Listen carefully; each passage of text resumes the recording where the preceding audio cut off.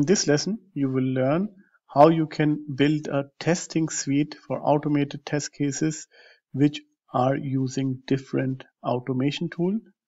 This is a very important functionality and capability for your continuous testing initiatives in order to allow the test engineers and testers to use the test automation tool of their choice, and you can integrate and bring everything together using ALM Octane in the test suites.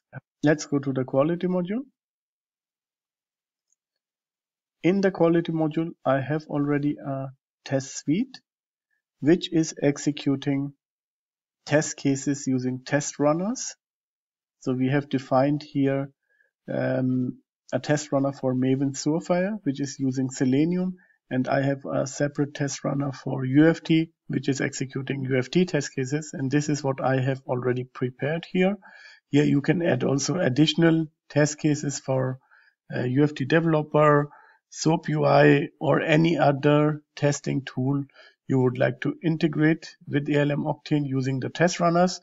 And now I will execute this combined execution of two tools with Selenium and UFT after each other in this single test suite which I've created here. So let's run the test suite and name it accordingly. So I will say this is a combined test execution by different tool, test execution by Selenium and UFT1. Let's run it here. It should create a new run for me. I can see a run is created, and now it should start first running the two test cases which are the Selenium test cases. I can see here it is already running. So let's go to my test environment, and here I should see now the browser will open and execute exactly the two test cases of Selenium on that browser. And once this is completed, it should continue and execute the test for UFT. So test 1 is completed. Now the second test is being executed. It's actually doing the same thing, clicking and providing here user details, and that's it.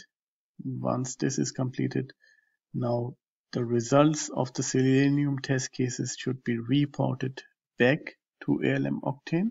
So let's quickly check on that. You can see it is passed, and now the UFT has started to run the test.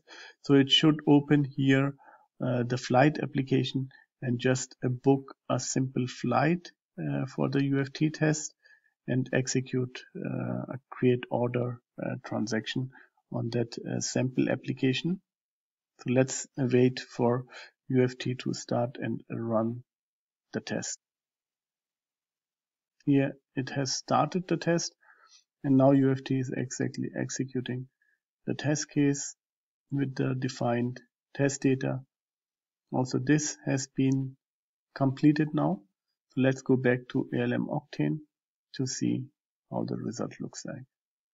So now I can see that the UFT test runner has finished as well, and very soon I will see the updates on the UFT test. Here I can see the test case has been updated. All three test cases are passed. 2 were executed by Selenium and 1 was executed by UFT. This is a great way to execute test cases which are automated using different tools and allow your test engineers and testers to have the freedom of their choice of testing tool selection and get the output you need for your continuous testing initiative.